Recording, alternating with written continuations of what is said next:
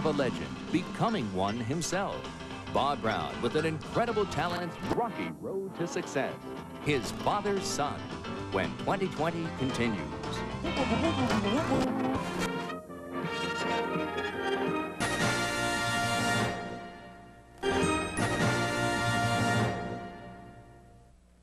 To be named anything of the year, mother, teacher, athlete, takes quite a special person. We have proof of that tonight, a telling profile of the person who this year is country music's entertainer of the year. And the winner is Hank Williams Jr.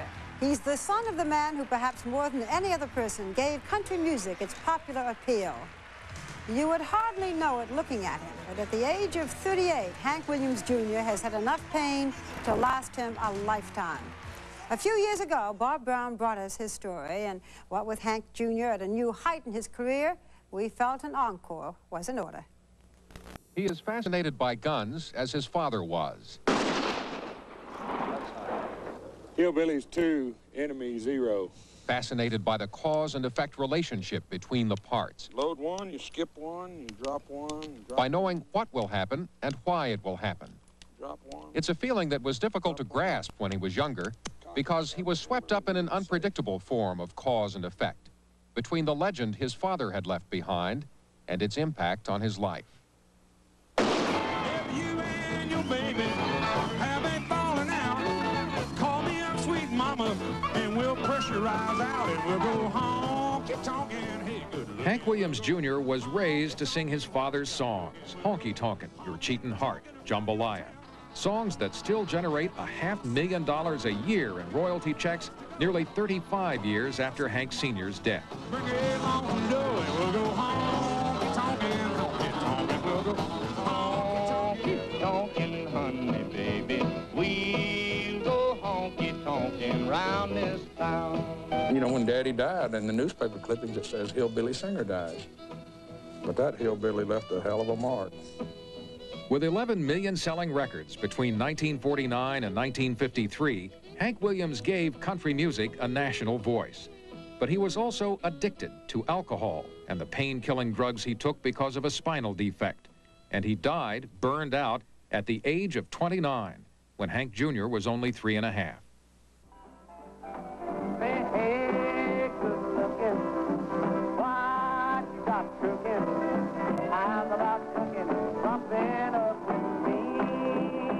Hank Williams' heart failed on New Year's Day, 1953.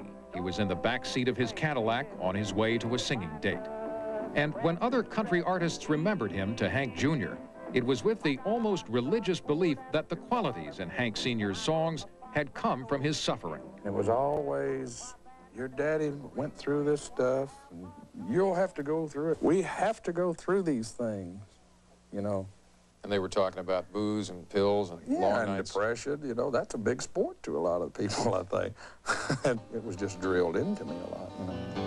Don't play your cheating heart.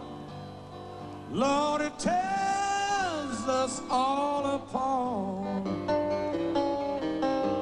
It makes the whiskey band hellbound. I just put Daddy's record on the jukebox and get a nice fifth of whiskey and a couple of downers and sit there and try to communicate with him. Oh, Hank's songs always make us feel down.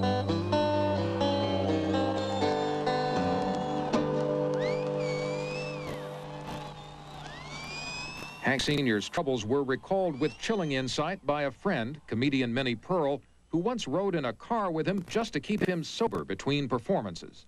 She tried to ease his nerves by urging him to sing a hymn called I Saw the Light.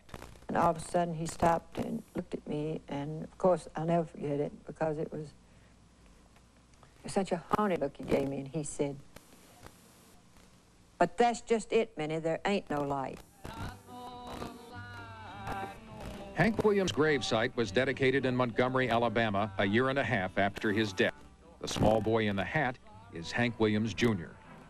Barely 5 years old, he had already learned how to tip his hat to a crowd as he rode in a parade after the dedication, followed by a riderless horse representing the father he vaguely remembered.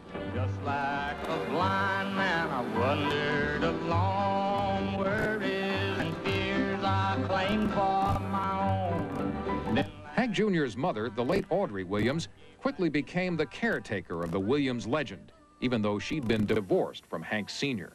She groomed Hank Jr. to take his place. You were on the road and you'd started performing? I was on the road when I was 8. When they came to see an 8-year-old and 10-year-old, it wasn't for his wonderful voice. It was because he was the son of Hank Williams. They expected the miracle that had happened with his father, but I'm sure he felt when he'd come out on the stage that he was fighting a phantom, because he was fighting the image of his father. Tonight, Hank Williams Jr., the 14-year-old son, to sing some of his dad's country music hits. Let's have a fine welcome for this youngster.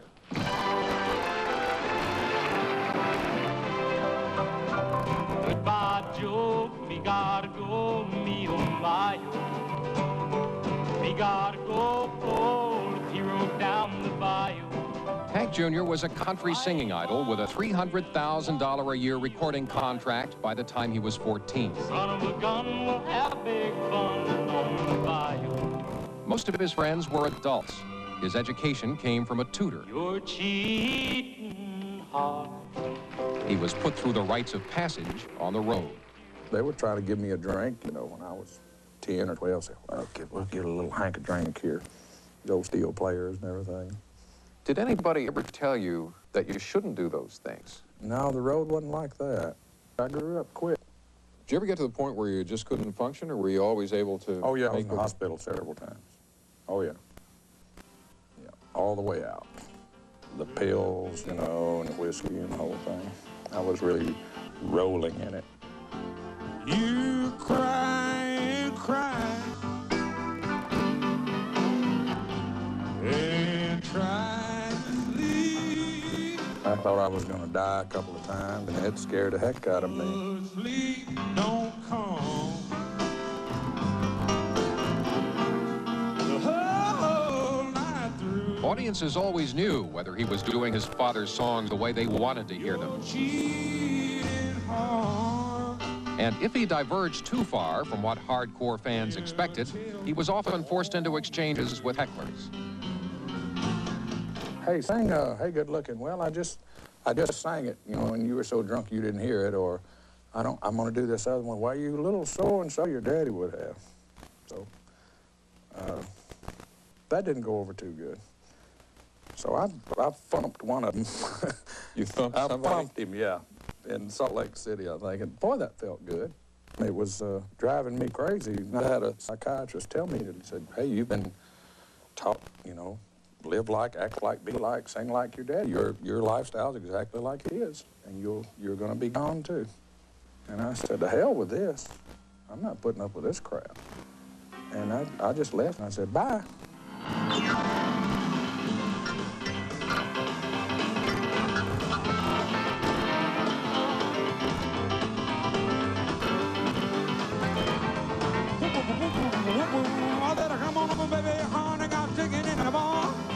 Saying goodbye meant leaving Nashville, moving to Cullman, Alabama, getting a new manager who knew nothing about the music industry, and rearranging his life.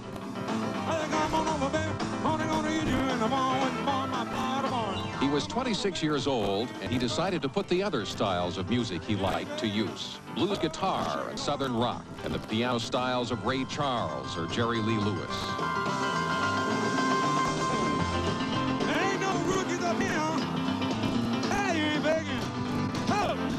Shaking, going on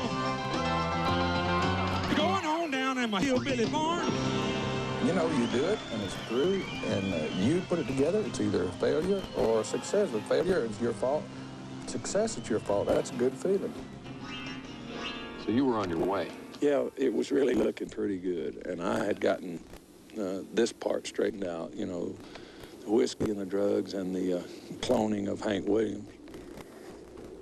So I said, I'll either make it this way, or I'm going to go open that mailbox and get Daddy's checks and do a hell of a lot of hunting and fishing.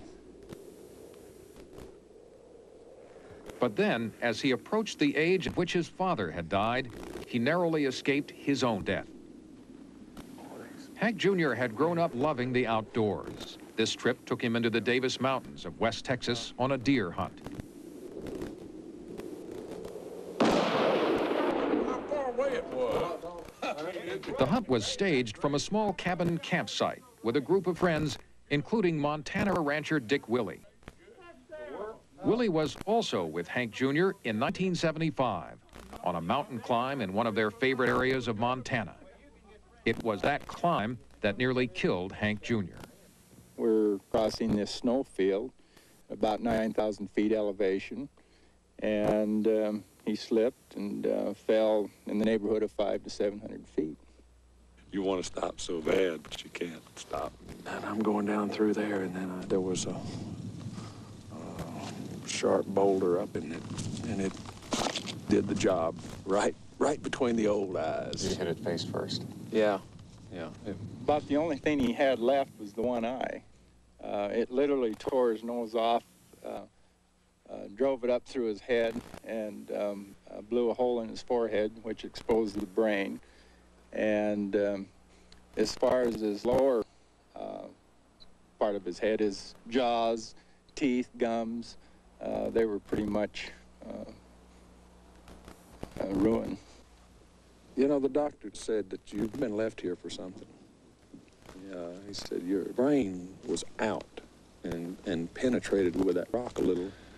Whatever you want to be, he said, I suggest you follow it, because you talk about people say they've been born again. He said, believe me, you were. You realize how quick time can run out. Climbed up the Rockies and I swam down the Snake, and I spent winters trapping in the Mosaic breaks. This ain't the first time I've been in a jam. I'm from Two Dot, Montana, and I don't give a damn. In the 12 years since the accident, he has repeatedly undergone corrective surgery. He still wears dark glasses to cover his eyes, and his hat conceals a skin graft over a plate in his forehead. The self-pity is gone, he says. So is his patience with trivial details. And if he seems abrasive because of that, he doesn't complain about what he lost or apologize for what he gained because he is Hank Williams' son. I got a shotgun, a rifle, and a four-wheel drive, and a country boy can survive. Country folks can survive.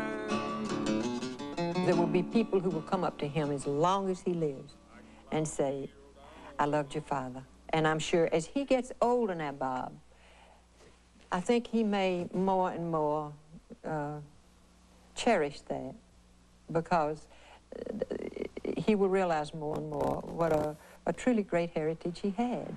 Hank had charisma and an excitement that he brought on stage with him. It was just like a Christmas. Hank Williams was the king of country soul. And that's the part I had to grab a hold of, the fun Hank Williams, the one without squirrel hunting and pulling jokes. I'd just known about the other part too much. Well, the people got mad and they all went home. Worst thing they did was put his records on. I guess they should have left him alone and let him sing his song.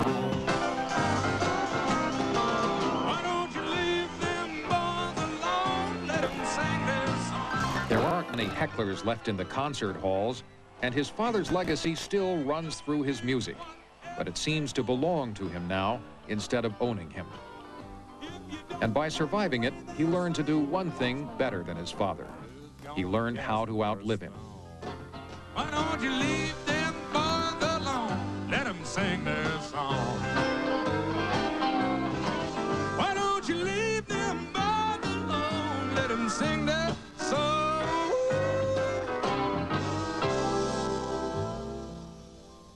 That's quite a story. How is he doing now?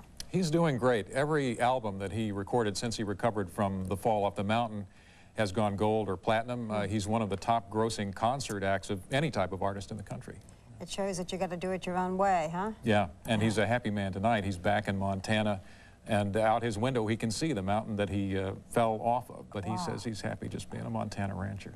Wow, very interesting. Thank you, Bob. We'll be right back.